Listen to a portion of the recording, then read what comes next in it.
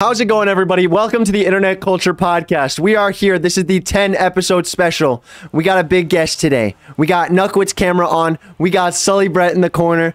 We got Cyril in the chat. And we're playing Rocket League Racing in Fortnite. You guys might know this game. It's a little bit of an indie game here. Y'all might not have heard of it. Fortnite. And they got a Rocket League Racing thing. And that's the only thing that we can play because... unfortunately, Sullybrett don't have a PC yet. Yeah, we're getting there. We're getting there, though. We're getting there. But with that being said, we got some pretty interesting topics, and we got a big topic at the end, so make sure to watch the entire video. We're going to be talking about what you can do right now as a small creator, specifically with some notes on Sully. You guys know that Sully has over 1,000 subscribers. I have over 20,000. We got Nuckwit that's growing rapidly right now. We got Cyril that's getting all those streams on the music. So we're going to talk about our takes on being a creator at our set level as small as we are and how we stay motivated, things like that. But the biggest first topic that I'd like to talk about in this internet culture is that Pokimane is leaving Twitch. Kind of. The point is that she doesn't have an exclusive deal with Twitch anymore, which is a big freaking deal because she is literally the entire figurehead for that. And I just streamer still on the platform. Yeah, last dude. Big streamer. Last big one. To sum up a very large arc of Pokimane's career, she basically lost her exclusive streaming rights, or Twitch lost their exclusive streaming rights to her because they're very much having this idea of, we don't have to sign you, we're Twitch. Like, you're going to stream on us either way type thing. And that's a very interesting take for sure from Twitch, but they lost their biggest guy. And I just want to get your guys' opinions on that real fast. On just the ethics of what we tied. Oh, okay, never mind. My fault. But Freaking tragic. What? I didn't watch the video. Why did she leave? Like, what was her reasoning? So basically what happened is Twitch doesn't like signing exclusive contracts with their biggest creators. And so in this case, they didn't sign with Pokimane because they're moving away from that format. And because of that, she's leaving the platform, possibly multi-streaming, possibly not. But her next stream is scheduled on YouTube, which is a big deal for us YouTube streamers. But yeah, that's the basics of it. I don't know what your guys' take on that is. I don't know if there is a take to be had on that yet. For real. I think it's looking like to be the end of an era on Twitch. Absolutely. I mean, the Pokimane era. Not just Pokimane era, Twitch in general. I mean, I feel like, you know, we've been watching Twitch slowly fall apart as time's gone on. And, you know, I don't know. I feel like this might be the straw that breaks the camel's back. Like, this might be it for Twitch, man. And, well, I mean, and I think, obviously, like, there's still going to be some people streaming on there. But I don't know. She might not stream on there just to sort of in like boycott what's happening at hand. You know what I mean? Yeah, that would make sense. No, I see you dancing, but you're not readying up. Someone's playing Gangnam Style, dude. Okay. I actually used to stream on Twitch a while ago, and I wasn't huge or nothing, but I was affiliated. And I got, you know, a couple subscriptions or whatever, but it like took like all my money. So I definitely understand, you know, why everyone's leaving. Cause that's even me. Like, I was not making no money. I never got any dime from it. I got some subscriptions and stuff, but you have to have a certain threshold or whatever to hit before you can pay out. So I never got any money, but I got I would have if they didn't take a bunch of money from me. Got like $50. Yeah. I've heard about that, actually. I've heard that being a major problem is the amount of money you can make on Twitch compared to, I don't know about YouTube. I know compared to Kick, it's like insanely different. like you make, I think you make all of your money, or they might take like an extremely small percentage. But I know Twitch just kind of kept going up and up and up from where they were when the platform originally grew and got bigger. Yeah, I mean it's a huge thing. They're taxing for real. Well, and if you look at their other, like, because they're owned by Amazon, for those who don't know, bought out at one point. Yes, a while ago now. And if you look at oh, hold on, sorry. If you look at The amount of profit they're getting, they used to, there are other, like, what's the word I'm looking for? One of the big parts about Twitch was the Twitch like gaming rewards, right? Like the, Prime Gaming is gonna be gone. That's gonna be something that leaves, bro. The free Prime sub, that's actually something that might leave the platform. They've talked about that. Or at least it changes. That's just kind of insane. And so I thought it was really cool when it was still like, when Twitch was their own thing running Twitch Prime, or when Amazon bought them, but then they changed the name. So it's actually called Amazon Prime Gaming. Amazon Prime Gaming Rewards or whatever. Well, yeah, because I used to get that Fortnite skin from Amazon Prime. Exactly. So yeah, when it was as before where it was Twitch, and so I think a lot of their stuff is changing. That's a lot less appealing to me. I don't know. I think that stuff like that happening years and years is just collectively hitting Twitch harder and harder. Yeah, I think as like the year goes on too, I think a lot of more changes to Twitch will happen, like they did last year, but on a much larger scale. Because I also used to stream on Twitch too. Streamers are going to be leaving as well, with Pokimane not spearheading it. I don't know why I keep saying Pokimane. I know her name is Pokimane, bruh. But yeah, with more and more people leaving, it's going to be an interesting scene to be in. I mean, I think multi-streaming is going to be the wave for a lot of people. The only issue with multi-streaming is that's only accessible to the largest of people. I have tried multi-streaming and it doesn't work. It lags up my PC and it's crashed streams for me before.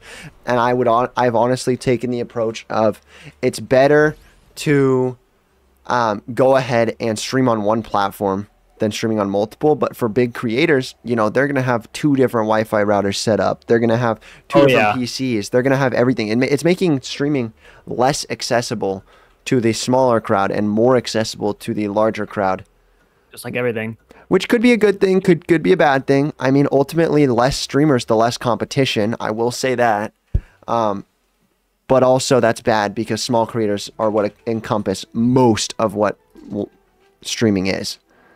I mean, I don't know about you guys, but I'm not necessarily hopping on to watch the newest, let's say, XQC stream, but I am going to hop on to see what Sullybrett doing, or what Nutgood's doing. I'm going to hop on to see what that is because I've built a relationship. I've been a part of that community because it's a smaller, more accessible community in general. Well, and that's out of the creator's hand, but that's like kind of what the price of success is, To a certain degree, to that point. And you got a much larger audience. You got you're influencing a lot more people, but you can't build on that one-on-one connection as much. I think you also just have to try harder. I mean, the only person that I've even seen remotely the same connection is Moist Critical, and that's just because he literally genuinely checks his chat regularly. What about Jinxie? Jinxie does also check his chat. I've never actually been in a Jinxie stream. I see mainly clips of him. I don't think he averages a lot of concurrence. I think mainly what he makes his bread and butter is his clips, because his clips are good aim. He's pretty crazy. Yeah. So, with that being said, though, I would like to go to our next topic, which is another big topic for, I guess, creators as well as just the AI scene in general. The first Neuralink was set for clinical trials. If you don't know what Neuralink is literally a project to cure handicaps, mental handicaps specifically. It is a project set in motion, or popularized really, by Elon Musk. It's been an idea he owns the company for a long time, and he owns the company that spearheads the research for it. Yeah.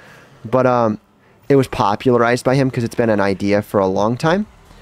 But it basically installs a microchip in your head that will cure your neurological issues. Oh, like Upgrade, the Upgrade movie. I mean, a lot like that. Yeah, you never see that movie? Good movie, really scary though. That hopefully they don't become killers.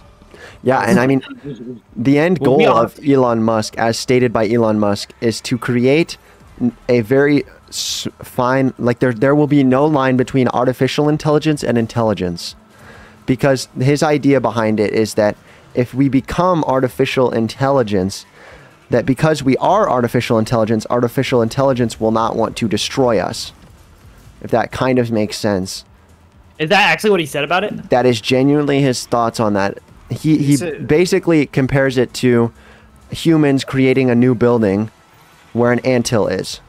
So if humans are not trying to hurt the anthill by creating a building, but they are hurting the anthill because it's in the way of their idea or their end goal. And so he says AI in the same way will be programmed to do a task, and to do that task they will have to accidentally kill someone.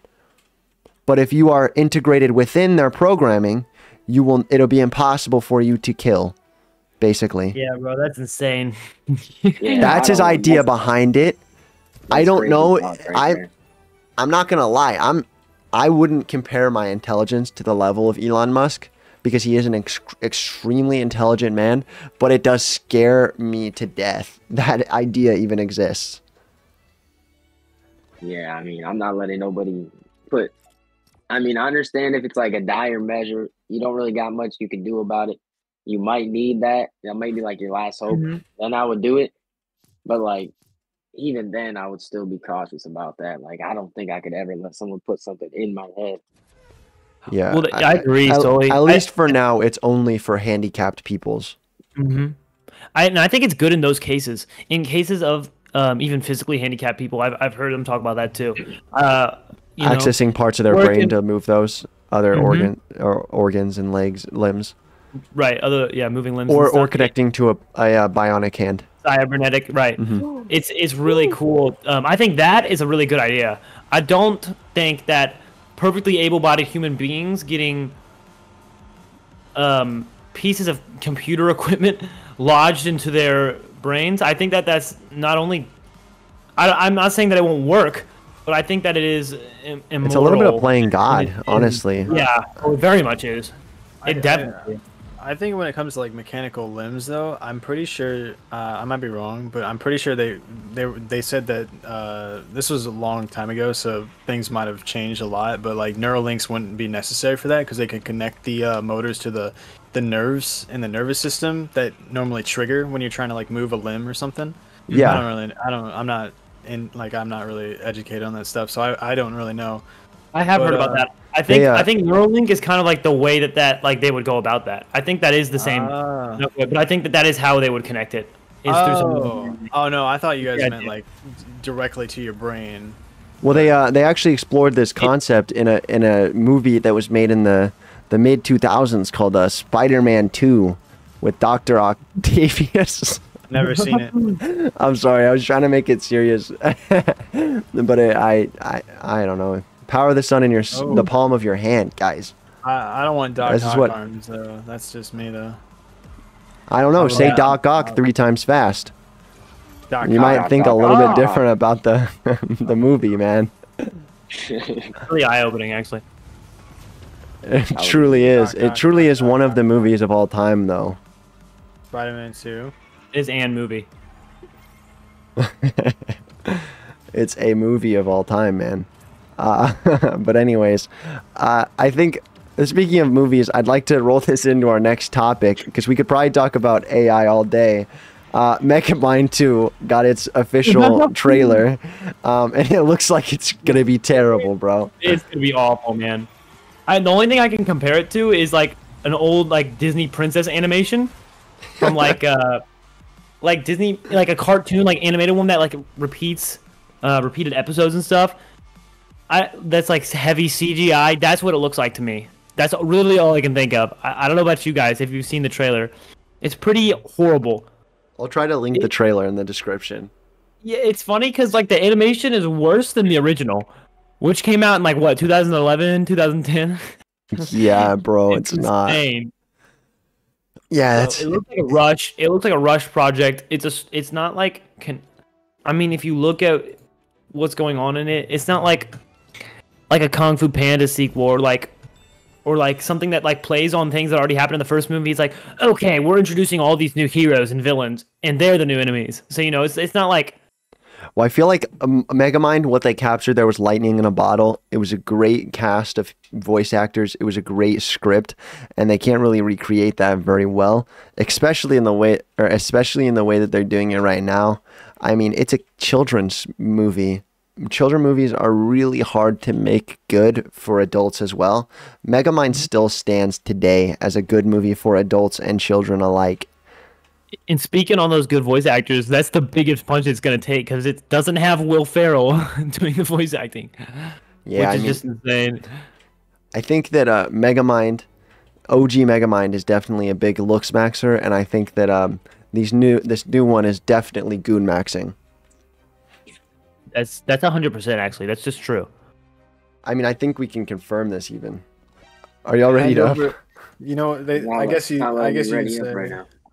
I guess you could say they thought that you'd be handing over your wallets. No. Oh yeah, it's a cash grab. It's definitely a cash grab. Yeah, I mean it's also exclusive to Peacock, which means that it's probably not got a large budget.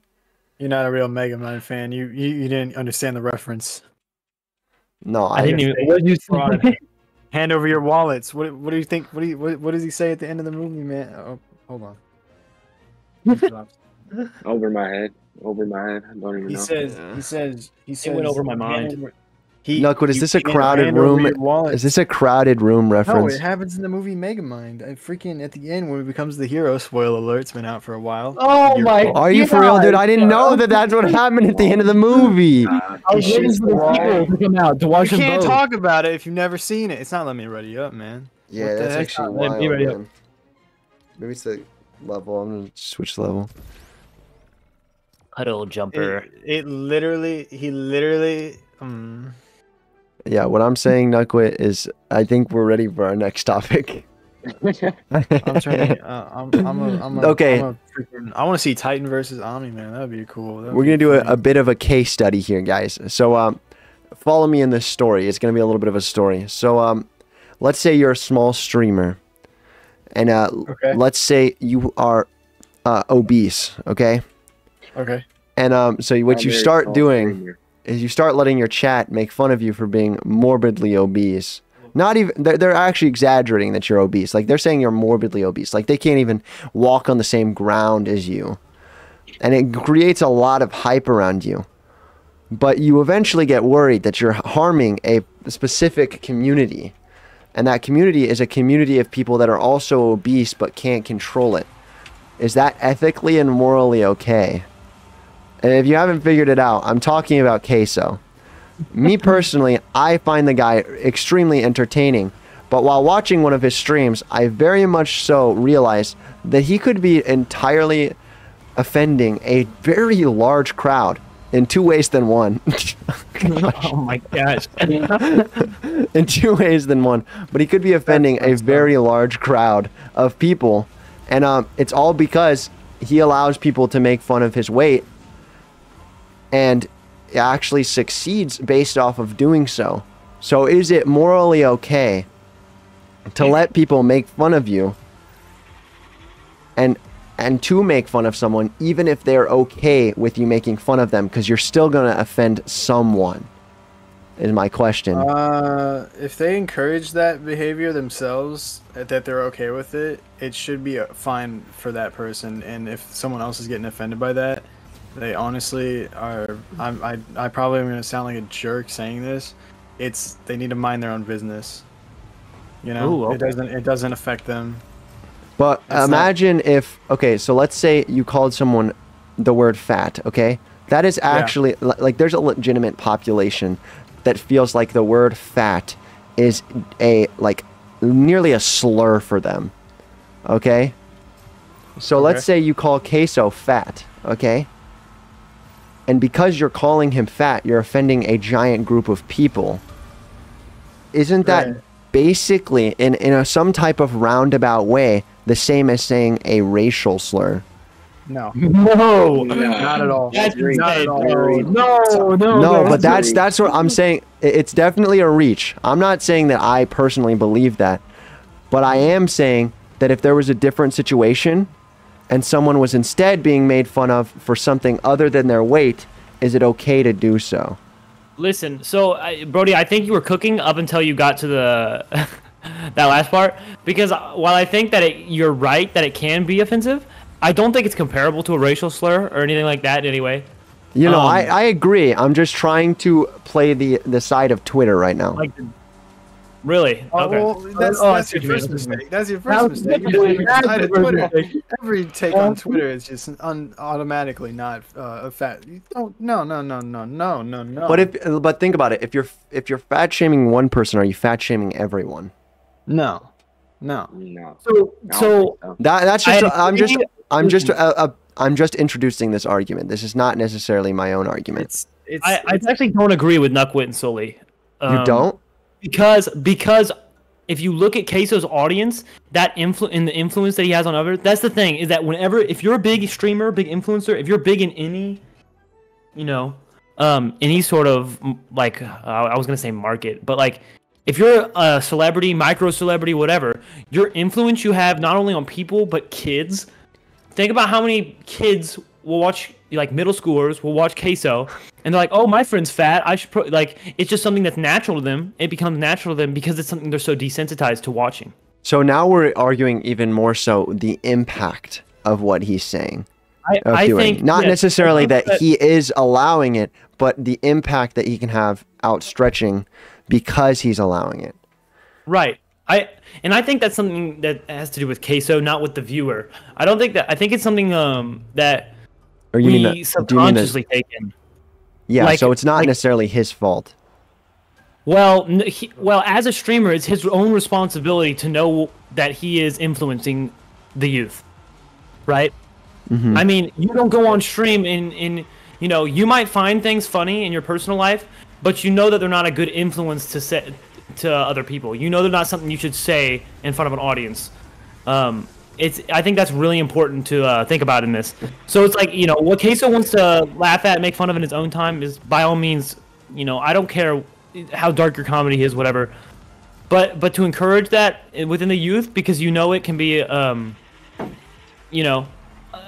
dangerous when you have that big of a following and that big of a influence on our youth and society. I really think that he should take the role and know that that's not okay. When you choose that life, the life of a streamer, the life of an influencer, whatever, you are expected. You have to know. Yeah, you are expected to. Well, it's like what happened with Sneeko recently. I don't know if you guys saw that, but there was somebody that came up to Sneeko and basically started chanting anti-gay things to him. Okay. I didn't know. I really don't know who Queso is, but if he has like a children audience, yeah, I would agree with that. I figured he had. I would say that most people on the internet are children, and by children I mean under the age of 18. Middle schoolers and up, I would say dominate the internet. Right? That's true. Yeah. You'd be surprised. You'd be surprised, dude. So recently, I have had a lot of experience with elementary school kids, and that's because I have elementary school younger siblings, which is kind of rare for a 20-year-old to have elementary school siblings still. But I also have 30-year-old brothers that are older than me, and there's an entirely different mindset between all of them. Mm-hmm. Every single one of them feels a little bit different about things. But I would say without a shadow of a doubt, my older 30-year-old brothers would not watch Queso, and my younger sister would. And that's really important. I have a younger brother as well. I would also say that my older brothers would not watch me, but someone between the ages of 14 and 18 would watch me. Just because, quite simply, it's a matter of looking up to people. Normally, when you're over the age of about 28, I'd say, you start looking for things that are providing you value and information rather than providing you entertainment value. And at least in that sort of sense. Well, also, But I want to bring to light that your older brothers would have grown up in a different era.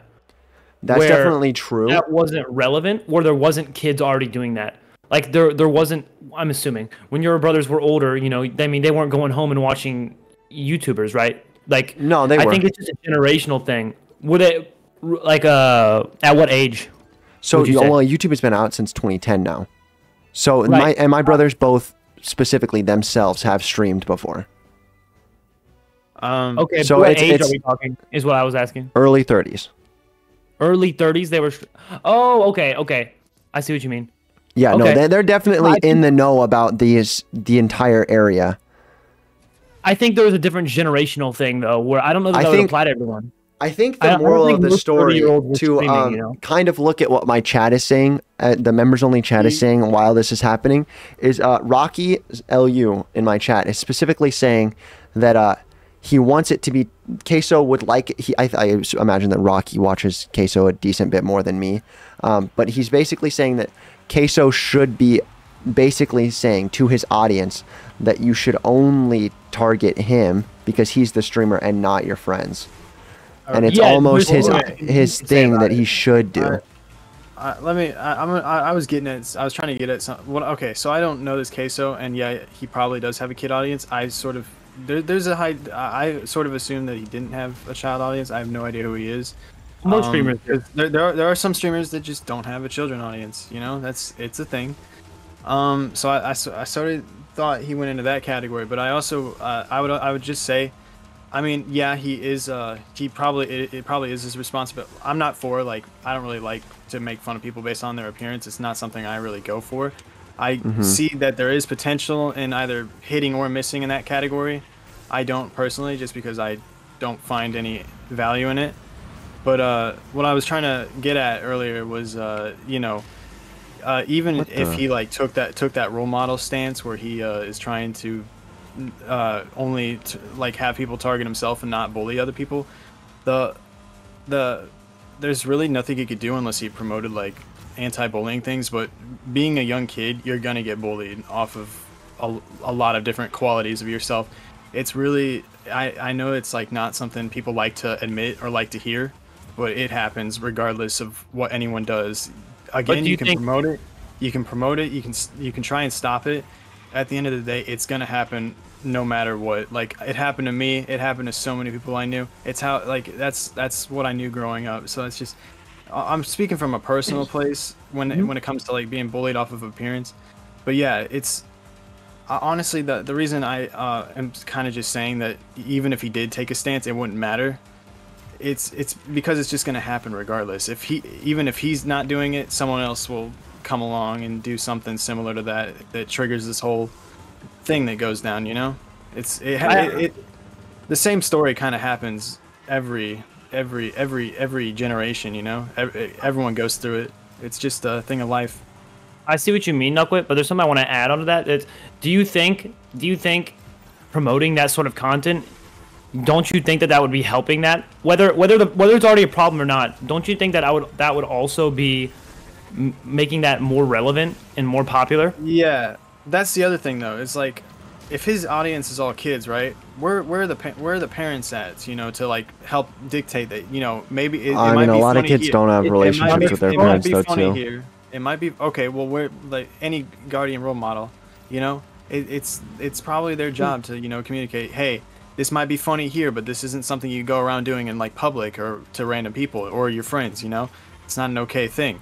I know the celebrities, e-celebrities, all that. They're not really the guardians here. They're not the parents. The parents of the kids are. In a perfect world, I think that's true. But yeah. I mean, I think about even my childhood. I was watching. I mean, anytime my parents would leave the room, I'm turning on PewDiePie, bro. I wasn't allowed to watch PewDiePie every time. I mean, you can't tell me when you were a kid you weren't you were always a rule follower, right? You were watching the things you weren't allowed to watch, and you weren't allowed to watch. I'm not gonna cap. I did too many sports to actually be doing that stuff. Really? Yeah, my parents put me in too much stuff. BrodyTwoWD is different. But I guarantee you, this stuff is beyond those kids' control. And especially with this newer generation, think about how many of those kids just grow up sitting on iPads, bro. Their parents cannot control what they're always looking at, and that's a flaw. in that whole mindset of iPad kids, but that's a separate topic to get into. Sorry, I was on a bit of a rant. I think because it's like that, it falls onto the responsibility of the creator, whether they like it or not. When you become a creator, you have to know, okay, this is what I'm getting myself into. This is what I'm getting. Every job has a responsibility. It's not just. I understand that. I understand that, and I'm not saying that creators shouldn't be like that. I think creators should be, but I'm also just saying is that creators are also normal people at the end of the day. Same with kids. And I think the thing with kids too is that I won't say it needs to happen, but like, you know, maybe people should, you know, experience both sides of that, in my opinion, because no matter if you like it or not, a lot of people will be that kind of person, either being the bully of someone or not being the bully of someone. It's happened more times than I can count in my life, where you know, people mess up, people make mistakes, you know. It happens all the time. Yeah, it happens all the time, and both sides end up growing, in my opinion, just from my past experiences. But yeah, I don't agree with like bullying, but you know, I don't know. You're saying that bullying is character development, which to a degree is true, but bullying can also cause a lot of bad things, and that's why overall we should push away from bullying. I know it causes bad things. I'm not saying bullying is okay. I'm trying to get at No, something. I get what you're saying. Going through hard times makes you a better person. Going through hard times fundamentally makes you a better person. Yeah. I get what you're saying. It's also just the whole thing in general is just a big problem and in also, the world that has been going on for years that people haven't really figured out how to ace at solving, you know? Mm-hmm. Like the adults running the whole thing. Sorry, Sully, my bad. One thing that I would say too is, and I don't know if this even is like a valid point, but like there's Queso and everyone, you know, a lot of people watch Queso in like middle school and stuff, the middle schoolers. I've seen some Queso clips. I think some of them are funny. And also though, everyone like in middle school, I don't know if you guys had it, but like where I was from, there's always that, you know, like Big John or whatever. There's Big John. That's like the school Queso. And you like, it's okay to like, you know, poke fun at Big John, but then you know that, you know, you don't take it too far. You don't do what you do to Big John. You don't do that to the other people. And it's kind of like the same thing as like, you can maybe say that to Queso because he built himself on that. And so I'm just saying it's probably not too new to these kids, you know, that are watching it. They've already experienced that most likely with Big John at their school or whatever. Or you're Like right. that. But I think Queso might, for a lot of kids, is also their first experience in that realm, and that leads them to end up bullying other kids. But I know what you mean by the Big John thing. Like growing up, like I had that one kid, you know, that was bigger and like was the butt of many jokes, and that kid like, you know, would joke about it. But that kid, as I grew closer to him, also told me that he's like, yeah, bro, like that stuff really gets to me. But like I hold it in because it's just like, you know, it's just what I have to do to like be able to survive, which sucks. But I think you are right that there is always a kid that gets that treatment, and some are very much able to take it, but also some of those kids, you know. I mean, it's a very dark tone, but like, so like viewer discretion. It's a very dark tone, but you know, I had a friend when I was younger. You know, he was a butt of many jokes like that. He took his own life, because I think a lot of that stuff really gets to people, man. And so I think it's a bigger deal than we let on many times. But that being said, you know, I think if you did have a friend like that, but you still checked up on him and be like, yo, like you're good, right? Like, you know. I think that's definitely I think it's not a a horrible thing. Yeah. But I think Queso, not that he should quit making that type of content because that is what he grew up on. I think that he should definitely make some sort of public statement, some sort of statement, just because of how big his audience has gotten, and where his audience like mainly takes place, like you said. So. Yeah. There's definitely a lot that goes into it. I agree. It would be a good idea for him to, at some point, put a stop to a little bit of the bullying. As for now, though, I'd say ultimately what Quesos is doing is not harmful yet. It hasn't come out that it's harmful yet. and it's not necessarily his problem yet. In the future, something comes out that we've found out that a bunch of kids are getting bullied because of specifically Queso. That's an important thing to address. Yeah. So I think we need to touch back up on this in a couple months and see where it's at. Queso might have fallen off by then. Let's be honest. Yeah, I mean, the internet is a very interesting place. People might have gotten done with the those fat shaming or joking ideas entirely.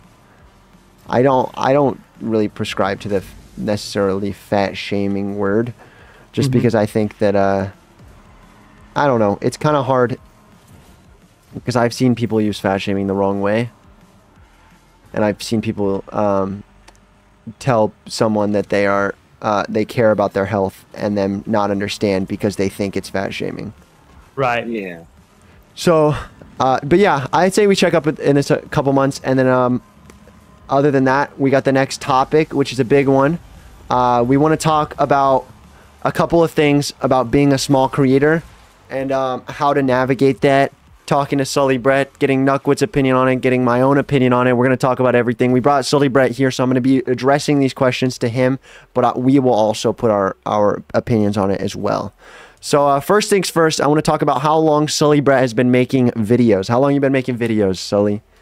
So my YouTube channel was actually originally created in November 2017, and I started off streaming Fortnite, the game we're actually playing right freaking now. It's kind of insane. But I was streaming Fortnite to like nobody. I kind of didn't really do it much. It was kind of just something to do when I was fun or when I was bored or whatever. So that really never came to nothing, but I always kept the channel. And then a year ago, I would say I started doing like actually trying to take the content stuff serious, but I wasn't super consistent. And about probably I'd say around late summer, I really started to lock in. And so about 5 months, I'd say 5, 6 months, I've really been trying to growing. I've been grinding since then. I've been working on it. So literally about 2017, but seriously, I would say about 6 months so far to a year. And then I'd like to also address that question in Nuckwit real fast, just a summarized version. How long have you been creating content for? Just somewhat of a date. 10 years. Okay.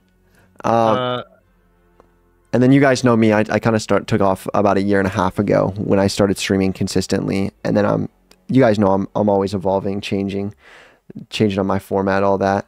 Every time, dude, the crazy thing about YouTube is every time somebody's like, how long have you been taking it seriously though? Your answer changes every 6 months because you've taken it more serious every 6 months.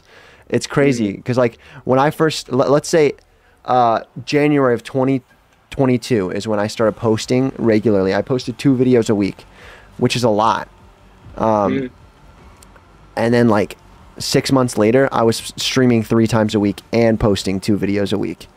And then months after that, I was like making sure my streams were 10 hours to 12 hours long and posting once or twice a week. It was just like every time I feel like it got more serious. So I'm sure that answer, like, it's kind of funny because that answer always feels like it changes for me, and I'm sure it's going to change for you guys as well. Yeah, and then one more thing I like to add with that too is like Nuckwit said, he said like 10 years. And it's like the same for me too. We had a bunch of old channels. You know, I got to shout out my little brother. Shout out to Jaden. He probably won't see this, but I'm actually going to make him watch it.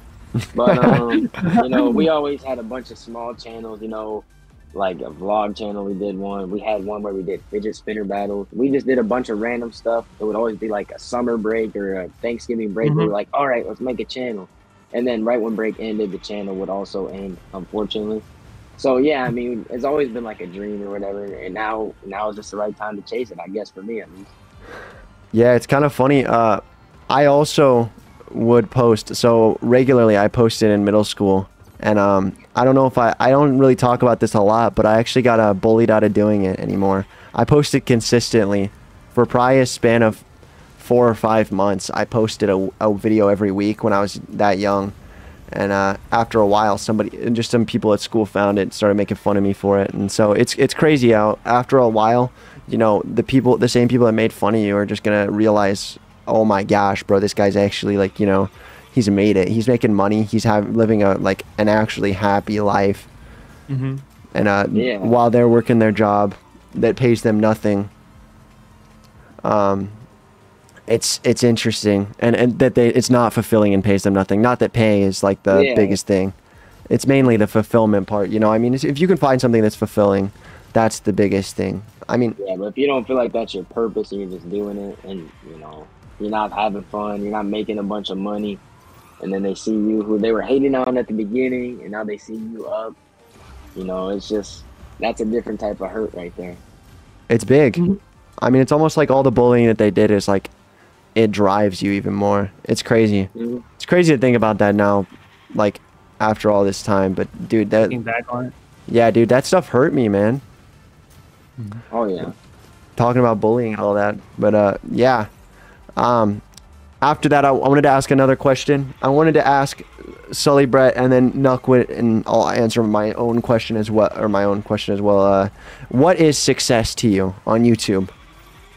I want to be able to motivate people. You know, like we were talking about, a lot of what's coming up here is a younger audience, and they don't have a lot of guidance. You know, like we're saying with the iPad kids and everything. And you know, I see it in my family too. Unfortunately, I see all my little cousins. They got phones and iPads and stuff. And when I was their age, I was outside. You know, and I'm not saying, you know, they can't have an iPad or whatever, but that's all they do nowadays. So like we were said earlier, they don't got a lot of guidance. And me personally, you know, when I did start watching the YouTube, I was blessed enough to find, you know, a YouTuber that had good values and taught things also with their content. And he actually inspired my tattoo that I have. But anyway, who is that's it? Besides the point. I'm Maverick. He did like Madden videos, but he'll always, you know, put God first and everything, and you know, give praise and everything. So he was a good mentor or whatever coming up. But anyway, basically I just want to be what he was to me. You know, he showed me a good way. You know, my parents never really took me to church, but he always showed me, while entertaining me at the same time. He was always like, you know, this is also an important thing. You got to be able to grow into a man and stuff. So I want to be able to be, even if it's to a smaller audience, you know, I don't reach as many. If I could change a couple people's lives like that, that would be, you know, that's what motivates me the most. 100%. Right now. But That's in good. 5 years, the money. No, that's kidding. How much money would it take to be successful on YouTube, do you think? I think if I get $1 off of YouTube, I'll consider it a success for me personally, because like I said, it's always been a dream of mine. And, you know, I make $1, I can still have another job, but that means I'm able to, you know, I'm not doing this for nothing, you know what I mean? And, you know, obviously I'm doing it for the other purpose that I said, but it's like, I can do this, and, you know, financially, anything that gives me money, I can financially do this, and I'll make something from it. And it's taking a lot of my time, but I'm actually, you know, getting something that I need in return. Because money, you need it to pay the bills, especially when you get older. Obviously, you got to pay the bills and stuff. So if I can get anything from it, I would consider that successful. I don't need millions of dollars. Would I like millions of dollars? Yeah. But I don't need that to be considered successful, in my opinion. Yeah, no, absolutely. Yeah, I fully agree. Money is not necessarily a metric that you can use to describe success. It's definitely a secondary thing. And I feel like I've been focused on money, specifically making it to where I can invest back into my content is the biggest thing. I really spend a lot of money on my content, so I gotta at least make sure it breaks even, or I'm just spending a lot of money on it. But yeah, that's definitely a good metric to have for sure. Just helping people. So yeah, what do you think, Nuck? About the whole like, what's success to you on YouTube? Money. No, I'm just kidding. Yo, there's a little bit of truth in every joke. If it's money, it's all good. No, I actually really don't care about the money at all. It's never been a factor in it. I think if I'm at least entertaining one person, I define that as success already. Honestly, that's really the only goal I have. Well, consider yourself successful, Nuckwit. Let's go. For See? sure. So then I could just flex and I'm already successful because I got like 1 viewer on a video. And you know how much I made? $0. Hey, Eat that freaking trying to Jared. make a no, I'm just kidding. I was messing. But yeah, that's about it. Yeah, all right. And then my other question is, how long do you think it takes to gain that level of success, of that impact on people? How long do you think it takes? Do you think it's something that you can maintain, like attain in the next year? Do you think it's something that you're already currently attaining? Do you think you're not necessarily having that effect on people to quite the same level that you could, etc.? I feel like, you know, I wouldn't say hyper successful, but I think with that metric of, you know, helping younger kids and helping people find their purpose and stuff, and, you know, find faith and whatever, I'd say I've done that a little bit. So I would say I am half successful or whatever. I don't know the metrics for that. I'm a little successful or whatever. But you know, obviously, if I could reach a bigger audience, which I believe I will, then just the more people I can reach and help, the more successful I consider myself. So obviously, it takes more time to do that. But I don't think there's a certain time frame I would have for me becoming successful in that sense, because even if it's a little bit of success, it's still success to some extent. So I've done that already a little bit, but I definitely hope that in the near future I can do it a lot more. So hopefully near future, I'll just say, I guess.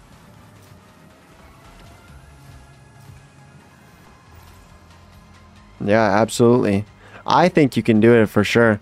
My goal is currently, I would like to have, I know this is a big old goal, but I'd like to have roughly around 50K by the end of summer. And then I'd like to have 100K soon. Like I haven't set that goal yet. I want to have 100K. That's my long-term goal, and my short-term goal is 50K subscribers, and not just the subscribers necessarily, but the view count to match that level of subscribers.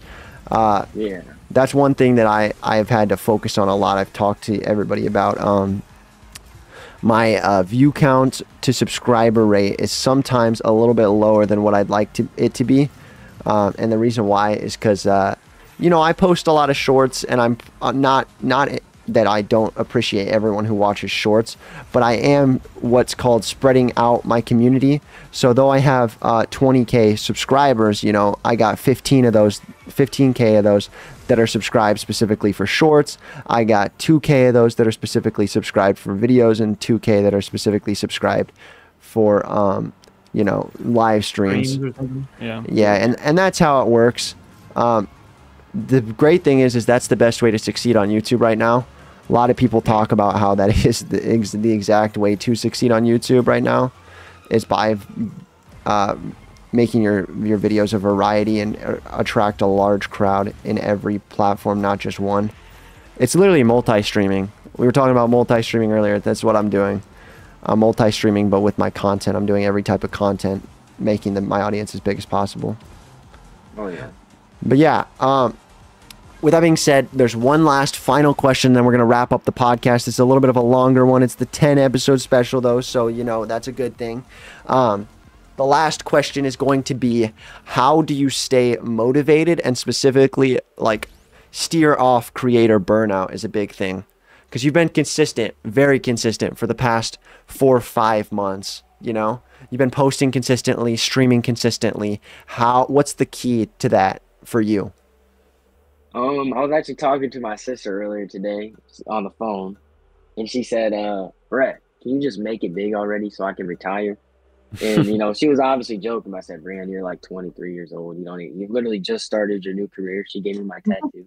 You literally just started working like your new career a week ago. So you need to chill on the relaxing. But I said, when I get there, I got you for sure. So really, I guess supporting my family and motivating the young people coming up as well. You know, if I'm able to do that, I would consider my life a success. And I mean, hey, I don't know how long I'm gonna live, but I know that I will get that done within my time on this earth. Absolutely. And then Knuckwit, you've been streaming consistently. It's been 1 day a week, but that's still very consistent for you. I mean, it's a step up from what you were doing.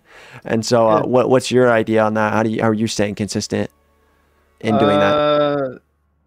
Do I just if I'm not enjoying it, I know no one's gonna enjoy it, and then if I'm not even like into it, I know I'm not gonna enjoy it at all. But so what I've been doing is just trying to find ways to keep myself invested by, like, you know, staying happy and enjoying what I'm doing, you know. That's making sure you're doing something you enjoy. Yeah. Oh yeah, For sure. That's important too. Not gonna lie, mine's gonna be entirely different than both your guys' answers. Mine is just that I force myself to do it because I feel like crap if I don't. If I don't do it, if I don't go live, I'm gonna feel like garbage. I'm gonna feel like I completed nothing for the day. I'm gonna feel like I'm failing myself. That's the biggest thing for me. Is just genuinely the pressures that I've associated with being on the internet and succeeding in my dream. I think to a certain extent that's really good, but you know, unless it gets to that crazy part where it's like you can't go without, like when it becomes like, you know, some sort of an addiction in a sense, that's when it's kind of a problem. But I think that's always good, you know, like to have that for yourself where you keep yourself disciplined. That's something I'm not very great at, is self-discipline. But you know, when you feel like you know, if you don't do this, you're not gonna be yourself. That's definitely that's a good thing when you're pursuing a dream that you want to chase. Yeah, I just feel like dog if I don't create that day. I think I talked to Cyril about this a little bit, so he might have a more similar to my reaction to things. Cyril, you're doing the music a little bit different than content creation, but it is fundamentally content creation as well. What's your idea for staying motivated? How do you stay motivated? Well, I would say I think I'm different than most people, in the fact that my emotions change very much based on the day. So some days I'm very much like, I need to give myself a break, you know, like today I really need to give myself a break. And then other days I'm like, no, like I gotta push through this, and this is my time, bro. Like I gotta strike, you know, I gotta get the job done. So there's definitely moments where the creativity is really flowing and I can just get in, and like it's funny because my most popular song is Grown, and I made that song. So I made that song 2 separate days, 2 months apart, because at first I didn't like it. So like there's actually like kind of like a switch, you can tell, because for the first time I finished my my vocals on it, I finished about half the song. I didn't really like it. Or I liked it, but I didn't like have the inspiration to rap on that type of thing, you know, like on that type of beat, the way that song was portraying. And then one time I was just, because a lot of times when I'm in the car to get ideas, I'll just start listening to my own music that I haven't finished yet and be like, oh, I could do this right here, and then I get home and I do it. I was like, oh, like literally 2 months later I was like, oh wait, this, like, it's coming together now. And I put it together. I mashed together. I showed my friend. He was like, dude, this is crazy. And I was like, okay, bro, I guess I gotta release it. And so you know, a lot of it comes really quick, and it's like on the fly you get like a shot of creation. But when you're not inspired, sometimes I get in there and make myself do it. It just really depends on the moment for me. For sure, I get exactly what you're saying. Sometimes you just gotta force the creativity. There's a famous quote, I forget who it was, but it says, you know, you should never force creativity. But luckily enough for me, my creativity strikes at 9 a.m. each morning. Oh, that's a good quote. Yeah, I mean, it's just getting regimented and creating a plan. Something else I wanted to mention too is for me, I don't know if this would work in content creation, but me immersing myself in a different experience. You know, so like when I made one song, I wanted to get a certain emotion across, and I couldn't figure out how to do that. and I started like getting like really angry because it just wasn't coming together the way I wanted to. So, you know, my creativity wasn't really flowing, and I was like, okay, like I have to have a plan because I want to make music, but my creativity not coming to me. So what I did was, it was like 9 o'clock. I turned off all my lights. I opened up the window because it was raining, and I just listened to the rain for an hour. And then I went back and made the song, and it's like one of my favorite songs I've ever made. And it's just stuff like that, like to get your creativity going. You got to immerse yourself in a new experience. Oh my gosh. Did you? No way. Dude, that's a great spot to end it on, bro. Okay, for those that don't know, aren't watching, Cyril just killed himself right in front of the finish line, and I just won because he did that. Right in front of the finish line, man. He respawned, and I crossed, and he watched it, bro. That was the funniest thing. That's you beat me by 0.07 seconds. Yeah, bro. That's crazy.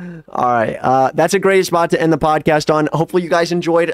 Tell us if we should bring Sullybrett back to the podcast again. Tell us if you like the face cams. Everybody's got their face cams on today except Cyril. He doesn't have a face cam yet, but we're working on it. We're working on it.